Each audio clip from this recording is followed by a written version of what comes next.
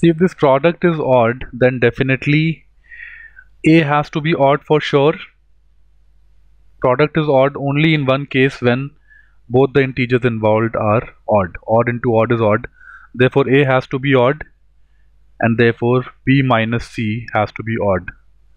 If B minus C is odd, then out of B and C, one has to be even, the other has to be odd. So either B is even, C is odd, or otherwise B is odd, C is even.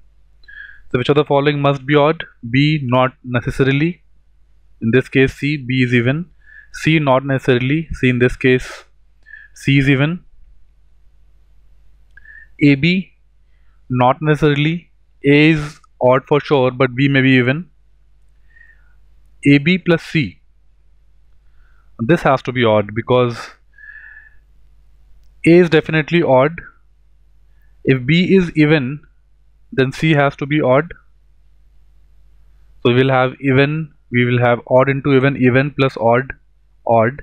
In the other case, when B is odd, then C has to be even.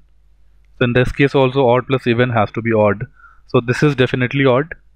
A, B, C, C, this is definitely even in fact, because A has to be, A is odd and one of B and C is odd and the other is even. So this is definitely going to be odd into even, which is always going to be even.